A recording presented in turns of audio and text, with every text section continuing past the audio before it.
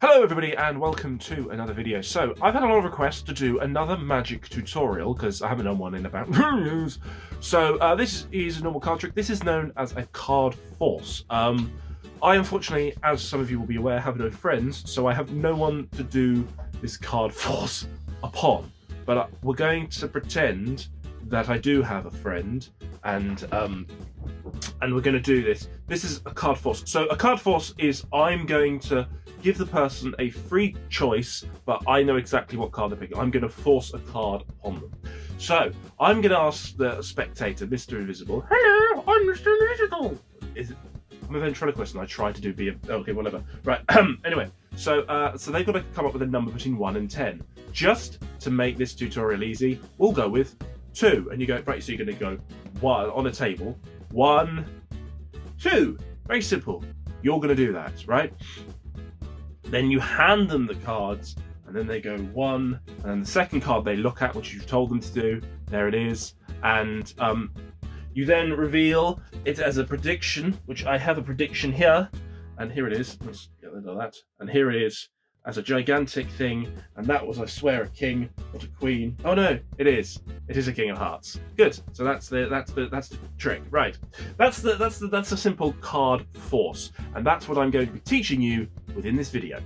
So this is a simple card force, and the way it's done is you need to know the top card or the bottom. This card here. You need to know this card. That's the card we're going to force. In our case, it's the King of Hearts. Now, I just want to add the card silk here. That is just a quick way I came up with revealing it. By the way, I didn't buy this. I actually used this in my show. And it is yeah. So that's the trick. You can reveal it in any way, shape, or form. There are multiple ways you can do it. You could just not look. I didn't want to do that because I'm looking at a screen right now when making this video, but you can do a simple, don't show me, oh, it's the King of Hearts. You can do that. That's kind of how, that's kind of an easy way of doing it, but you can have it written down or put it in an envelope or whatever you like.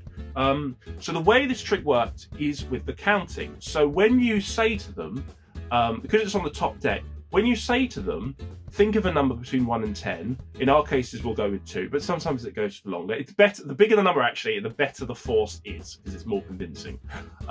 When you go, let's go 2 again. When you go 1, so that's the top card, and you go 2, that now is in the second position, and then you can hand it to them and say the second card is the one we're going to use. So the second card is the one we use, and I think that's such a good and very neat card force that you can do. Now, I love this as a card force. Like I said, I don't put it into my show anymore just because of the speed of it. My show is very, very fast paced. I just found it a bit too slow for me as my style. But you make the magic. You make magic yourself. So let me know how you get on with that. I'm very keen to hear. And if you want to see more magic tutorials, do let me know, and I'll see you all soon with another video. Thank you and goodbye.